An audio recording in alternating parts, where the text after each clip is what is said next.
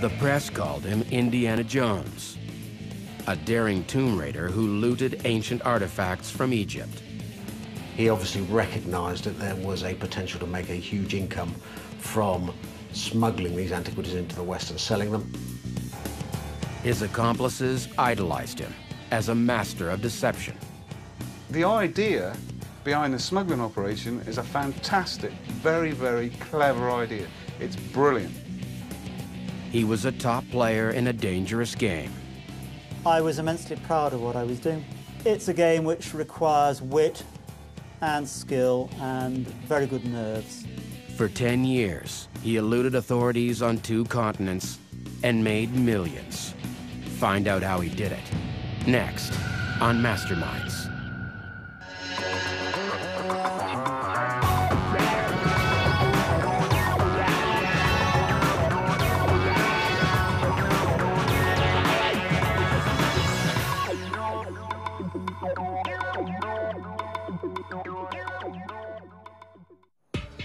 Beneath the sands of Egypt lie the remains of 5,000 years of human history. In the early 90s, there was an upsurge in the smuggling of these ancient artifacts. Property was being excavated from the ground and then suddenly turning up in the West and being sold for huge profits. In an effort to protect their priceless cultural heritage, Egyptian authorities cracked down.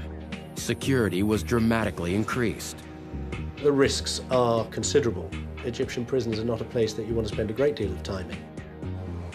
But in London, the center of the illegal antiquities trade, British authorities noticed a flood of illicit goods still coming onto the market. Various people across the Western world were prepared to pay bigger and bigger money. Presuming that you have the expertise, you can make millions of pounds per year. Police feared someone had found a way to beat the system. He was manipulating the whole system for financial gain. He exploits the antiquity market, but he exploits it brilliantly. Then in 1993, a 3,000-year-old sculpture of an ancient pharaoh, Amenhotep III, came onto the London market. It was an extremely significant piece. It was a very rare piece. At the height of the Gulf War, with security at an all-time high, a master smuggler had found a way to do the impossible. If I had been caught at that time, they'd have killed me. His most brilliant move was being able to transport out of Egypt without raising any questions. To get the piece out of the country, he took the shadowy art of smuggling to a level law enforcement had never seen before. Back in England, the statue was transformed from contraband into a legitimate collector's piece and sold for over $1 million. He was a mastermind of smuggling antiquities from Egypt. A lot of the newspapers over here saw me as a sort of Indiana Jones. I saw myself as something very old-fashioned and very traditional, doing something that the English do well, smuggling with calm nerves and moral courage, and a sense of fun, sense of humor. Jonathan Tockley Perry was a dashing romantic figure and one of the most ingenious smugglers of the 20th century. The question is, how did he do it?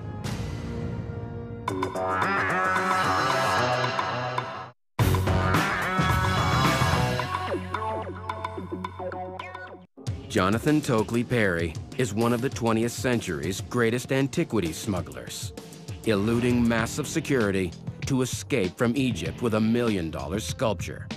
But this mastermind with nerves of steel didn't start out like Indiana Jones. Born into a middle-class family, Tockley Perry is accepted into prestigious Cambridge University. He develops an interest in art and antiquities and reinvents himself as an upper-class gentleman. My family wanted me to get on a train and go into the city and make a lot of money and have a heart attack when I was 50. And I point-blank refused. He's a complex character.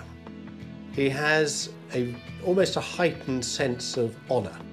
He wanted to go into the army, but was turned down. He then joined the Territorial Army, sort of weekend soldiers, part-timers. Denied the opportunity to pursue a full-time military career, Tokely Perry returns to his first love, the past. Just touching something ancient was a wonderful feeling. You catch a vibration, and I knew that that was what I wanted to do. After training as an antiquities restorer, he quickly gains an international reputation. I was the highest paid restorer in England, probably Europe. But I still could not afford to buy any of these wonderful objects. I would have the most stunning things on my table that I restored and brought back to life, and then I'd have to give them back. And I realized that a restorer is just a servant. What Tokely Perry wants is to be his own master. He was restoring objects for dealers who were selling them for thousands or even hundreds of thousands of pounds. And I think his head was turned. He obviously recognised that there was a potential to make a huge income from smuggling these antiquities into the West and selling them. Egypt is the place if you have a passion for antiquities. 3,000 years of continuous civilization, an enormous number of objects and buildings, and the feeling that at any time something wonderful is going to turn up. Tokely Perry travels to Cairo under the guise of a researcher. There he makes contact with a local smuggler. He befriended a chap called Ali Farag, who was the youngest of a large family, all of whom were engaged in smuggling antiquities out of Egypt.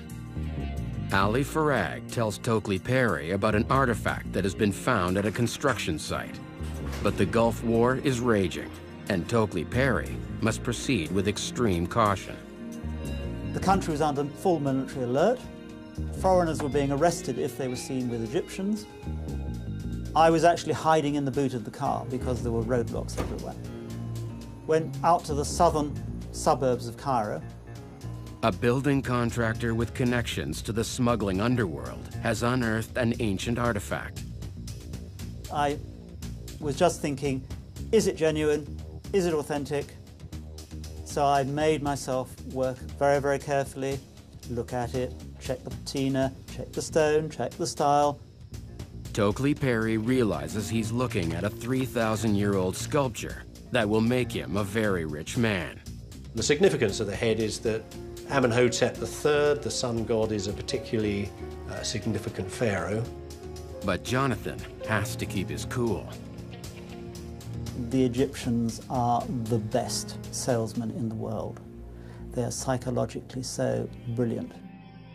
The high-stakes game begins. He was looking at me, and I met his eyes and looked away. The last thing I'm going to do is let this one go, because I've been waiting for 5 years for this. Tokely Perry is desperate, but so is the contractor. Jonathan calls his bluff. The Egyptians were panicking. They were desperate for currency. Now the master dealmaker drives a very hard bargain. $6,000 cash for $1 million piece of history. I had my first world-class piece. There wasn't any period of feeling, oh, the world is wonderful, God's on my side. All I realized was, oh, Christ, how am I going to get this out? Because being caught with the piece could be fatal, he must think fast. His most brilliant move, and the move that no one else had identified, was the actual disguising of the piece.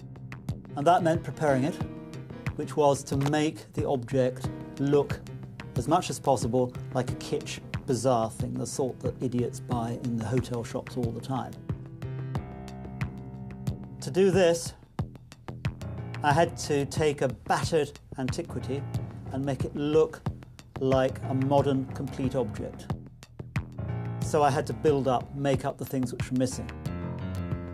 He coats the statue with a gum and applies gold leaf. He polishes the leaf, then paints the sculpture so it looks like a cheap souvenir. He then buys a real souvenir, keeps the receipt, removes the base, and places the sculpture on it. Having done that, the object looked absolutely ghastly, but it gave us a good chance of getting through. Security was doubled. There were armed soldiers everywhere. In fact, it was just complete bloody madness for me to do it. And the consequences of getting it wrong would be really, really nasty. I would have been taken to the desert and not come back. At the airport, security is everywhere. Tokely Perry is stopped by the antiquities police. Made me open the suitcase, and he said, "What is this?" I said, "Oh, it's a present. Here's the receipt." And I tried to distract him by holding the receipt. And then, the bit I dreaded, he reached into his pocket and he brought out his bloody keys. Now, Egyptians are very good with keys. They get a key and they scratch the surface. And I knew that if he scratched on the face, he would go straight through to the stone and I'd be buggered. And as he went to scratch, I said, "No, no, not there, underneath, much better." I had to get him down to the base where I'd prepared an extra inch of plaster just for him to scratch. And he saw the plaster, looked at it, and waved his hand and wandered off. And thank God I got it right. Back in England, he sails through customs. But his work is far from complete. First, he must remove the elaborate disguise without damaging the sculpture. Breaking the gilding and plaster is far too risky, but his expert knowledge of chemistry pays off. Before he covered the statue in plaster, he coated it with a protective layer of plastic. I put it into a bath of acetone, and gradually, gently, everything will float off, leaving the antiquity exactly as I received it in Egypt. He then took it to the next stage, where he actually changed the eye line, he added part of the beard to it. In his own words, give it a better line so that the collectors would pay more money for it. But if buyers suspect the piece is stolen, they'll alert police. So he now forges documents to give the statue a convincing history. To make the labels, I took some Victorian pharmacy labels, cut out the letters, rearranged them, had them printed on a very old stock of paper, and then practiced my copperplate 20s handwriting with ink which I'd chemically faded. And then, having cut out the label, I aged it, I soaked it in tea, I dried it, I wet it, I dried it again. So I had a label that looked thoroughly scratched and ancient. He glues the label to the back of the sculpture. It would appear that the object hadn't come from Egypt at all, had come from an old country collection in England. Tokely Perry is now ready to strike. Through his network of international antiquities dealers, he sells the sculpture for $1 million. I couldn't believe it. It seemed that I'd actually achieved what I wanted in one hit. But this success is just the beginning, and Tokely Perry's ambition to be the world's greatest antiquities smuggler will soon threaten to bring him down.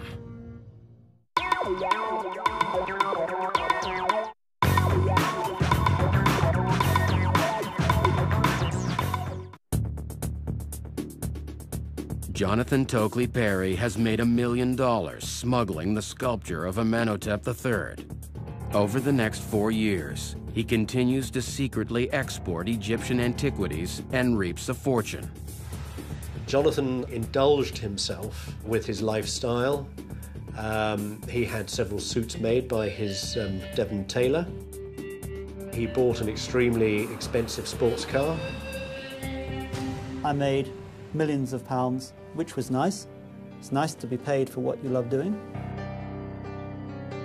As soon as the money got bigger, the objects got bigger, and the whole game became more dangerous and more sophisticated, he realized that he needed a mule to carry these pieces out. I had so much stuff in Egypt to carry out and so little time that I thought to employ somebody else to carry it for me. Jonathan targets Mark Perry, a local handyman. Jonathan Perry walked in and I was sort of awestruck by him.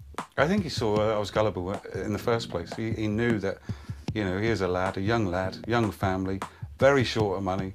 Tokely Perry offers Mark £500 a week, plus all the adventure he can handle. Somebody comes along to me and says, you're going over to Egypt, you're going to stay in a hotel, all expenses paid, and I'm going to pay you for it. But I had the chance of adventure, I had the chance of money, and getting away from the day-to-day realities of life. I could actually do something. Tokely Perry soon introduces his protege to Egypt's smuggling underworld. We arrived in Cairo, and nothing prepared me for what I was about to feel that day.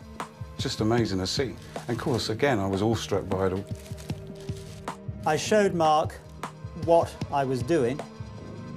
He even trained him in how to camouflage the objects. And then Mark would bring them back to this country. And I took him through customs once to show him the techniques, and I instructed him very, very carefully what to do if there was any problem. I did all the dirty donkey work. It was my life on the line. I've carried £500,000 worth of antiquity in a bag through the centre of Cairo and not even thought anything of it. Didn't even realise what I had. All I was wanting to do was get back for a beer in the bar. With his mule in place, Tokely Perry now hires a more sophisticated partner to help negotiate with the Egyptians. He makes a deal with Andrew May, an aristocrat fallen on hard times. We had a gentleman's understanding that he would only take the smaller pieces that were no longer of any concern to me, and that he would train himself in the market, and eventually, maybe in a decade's time, he would take over from me. But Andrew May soon turns out to be a problem. The mistake he made with Andrew May was that, having gone to Egypt and seen the huge amounts of money that could be made, and Andrew May began buying pieces and bringing them out, as well as bringing out Jonathan's pieces. He was too greedy and too hungry and too frightened, and he tried, putting it very simply, to rip me off. The big difference between Jonathan and Andrew was that Jonathan had worked with antiquities for many, many years as a restorer. Jonathan had done his homework. Andrew, in the space of months, tried to pull off the same act and lacked the knowledge. In Cairo, May buys a collection of rare ancient Egyptian documents known as papyrus. But fearing the artifacts are fake, he takes them to the British Museum to be authenticated. It was one of the most stupid things that you could possibly have done. Museum archaeologists quickly realize these are artifacts that they had originally discovered and that had been stolen in Egypt. They contact police. When we were contacted by the British Museum, formed an opinion immediately that it was such a dumb thing to have done that this person couldn't possibly be responsible for the theft and the looting of this material. When we started to research Andrew May, we found that he was the owner of a manor house in Devon. One of his tenants was Jonathan Tokely Perry, somebody who had a large collection of Egyptian material and was working as a restorer. While Tokely Perry's landlord is now under investigation, his courier, Mark Perry, is also attracting the attention of the police. We received some information about a guy who had, on a regular basis, was depositing large sums of money into a bank account. We initially thought it was a drugs-type inquiry. We identified him as a man called Mark Perry. We made some inquiries and we established that Mark was going to Egypt. Not a normal route for drugs. And that's as far as we got, really, until we received a telephone call from the Scotland Yard Art and Antique Squad. Dick Ellis made some inquiries about stolen artefacts. The authorities close in on Tokely Perry from all directions. We swore out 3 search warrants from the courts in London to search premises at the manor house itself. No one was home. He isn't there. They have to break in. We found Jonathan Tokely Perry's workshop. And it was in the workshop that we found a vast amount of antiquities. So it was fortuitous, or perhaps unfortuitous for Jonathan, that he turned up while we were in his house. When I got to my front door, I could see that my kitchen window had been smashed. And there was a grey, stout man there. And I said to him, "Have I been burgled? What's happening?" And he said, "We're the police." And I said, "Oh, thank God you're here." And he said, "Well, actually, we did that, and we're here to arrest you." And I said, "Well, why couldn't you bloody knock like anybody else?" Jonathan reacted in a typical Jonathan way. He put on his superior air, that he was better than anyone else who might be there. He huffed and puffed. He had a rational explanation for everything that he was doing. Jonathan Tokley Perry is arrested. His 10-year, multi-million-dollar smuggling operation has finally caught up with him. But he cannot be charged with any smuggling offenses because his crimes were committed in Egypt. And to actually prosecute Jonathan in this country was not easy. The police are forced to charge him with the lesser crime of handling stolen property. Although he is eventually found guilty, authorities are troubled by the difficulty of bringing him to justice. As a result, new laws are enacted, giving police the power to charge smugglers in their country of residence. The case itself has redrawn the legal lines for the antiquities market, the antiquities trade in not just this country, not just in the USA, but for the world. But to this day, Tokley Perry believes he did nothing wrong. I was immensely proud of what I was doing because, having seen what was going on in Egypt, I was aware that if it weren't for people like me, a lot of those objects would be destroyed. I've no doubt that he justified his actions to himself through being the modern-day Robin Hood, saving antiquities for the world. Despite what Jonathan would like to think of himself, he is and was a criminal.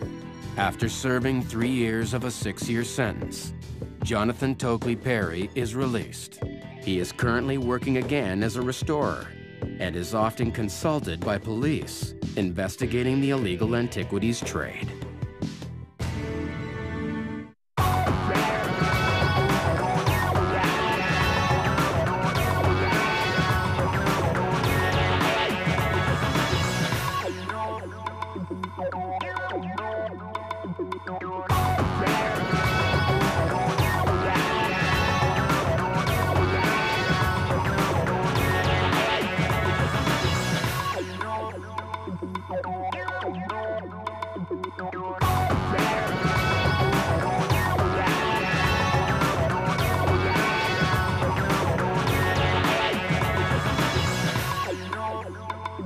Oh,